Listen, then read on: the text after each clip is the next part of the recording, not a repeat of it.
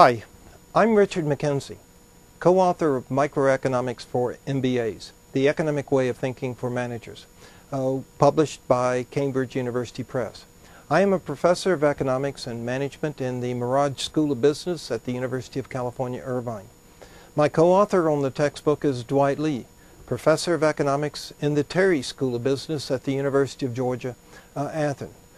Both Dwight and I have taught only MBA students for more than a decade, which is to say, we know our audience.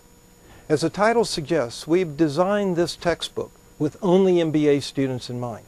In part one of every chapter, we cover standard microeconomic theory in an accessible way, and we provide an array of applications to government policies, which MBA students need to understand. After all, managers everywhere face the constraints of government-imposed laws and regulations that are ever-changing, and managers must work to maximize their firm's profits with those constraints in mind. Moreover, professors in marketing, finance, accounting, strategy, and operations research who teach first and second-year elective courses in MBA programs will expect their students to have a firm grounding in conventional microeconomic theory. In part two of every chapter, we go where other microeconomic textbooks seldom if ever go with such completeness.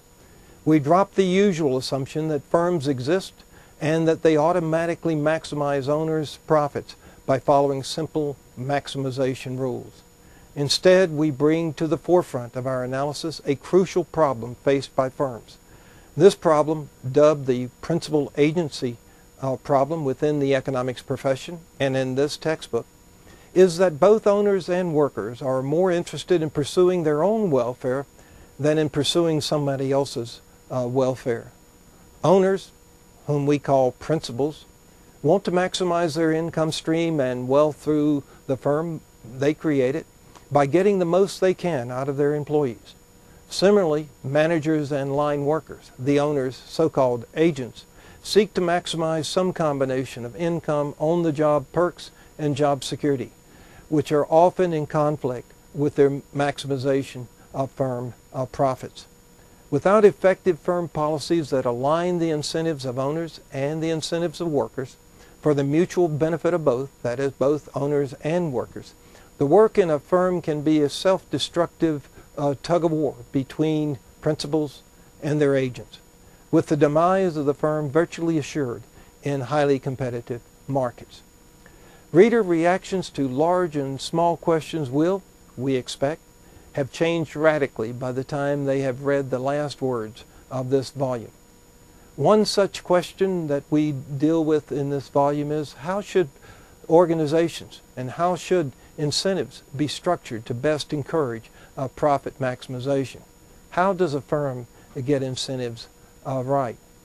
How does the competition in the market for the good and in the market for corporate control discipline executives and ensure that production is done cost effectively? We expect readers of this book will end this book the way our students leave our classes, changed for life in the way they see the business world about them. But then that is what MBA students typically want or should want from every course in their MBA program, a change in their world view. Readers have our best wishes for a journey of a lifetime. To help you understand the material in the textbook, we will provide a number of video modules that will be available on DVD.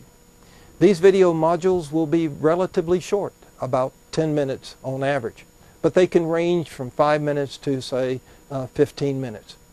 We intend to keep them short, and we can do this by speeding along. We know that you can stop the video modules at any point.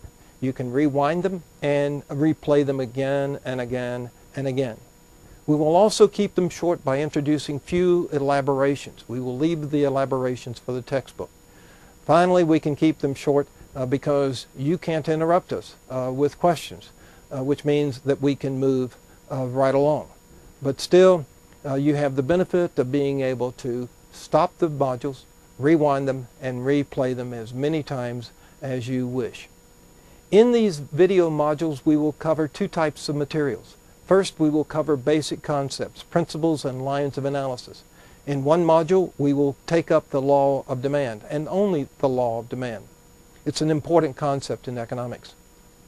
We deal with basic concept, principles, and lines of analysis because we know that many MBA students have never had a course in microeconomics. Then there are other MBA students who may have taken a course in microeconomics, but they may have taken it years, if not decades, ago. And many of these students have forgotten what they learned. We will also introduce the more complicated lines of analysis, those lines of argument that students are not likely to get on one pass in a lecture or one pass in a video module, and they may need to rewind and replay them time and again. One such line of analysis will be how the minimum wage laws influence both worker behavior and manager behavior. In developing the video modules, we don't have to only deal with you through talking heads as I am right now. I can move to an overhead camera that I can use as my blackboard, and I can do whatever. I can point out various things. I can develop arguments through a clean slate. For example, you will find that at one point we will be developing the Maslow hierarchy of needs, and it goes on up the line from physiological needs to self-actualization needs. Anyway, we intend to use these modules to work through things that would be covered on a blackboard. We can also do some serious analysis with this overhead camera. For example, in one video module, we will talk about the downward sloping demand curve, and we will introduce the upward sloping supply curve. And we will use this blackboard that we have here to talk about why the price in a competitive market will move toward the intersection of these two curves, or to an equilibrium price of P1 and an equilibrium quantity of Q1. These video modules will be informal. They will not be polished, nor do we intend to polish them at great length. We want them to be conversational. We hope you will get the impression from listening to these modules that you are receiving something of a tutorial session by watching them. We hope the videos will have beneficial effects for you and your professor. You can use the videos for acquiring a greater depth of understanding of the course material and for reviewing for examinations. Because of the availability of the videos, your professor can use classroom time more effectively by offloading basic instruction to these videos. Your instructor can then use classroom time to deal with more sophisticated issues and topics of interest to you and to your instructor. All in all, we truly hope you find your course in microeconomics productive and a wonderful journey.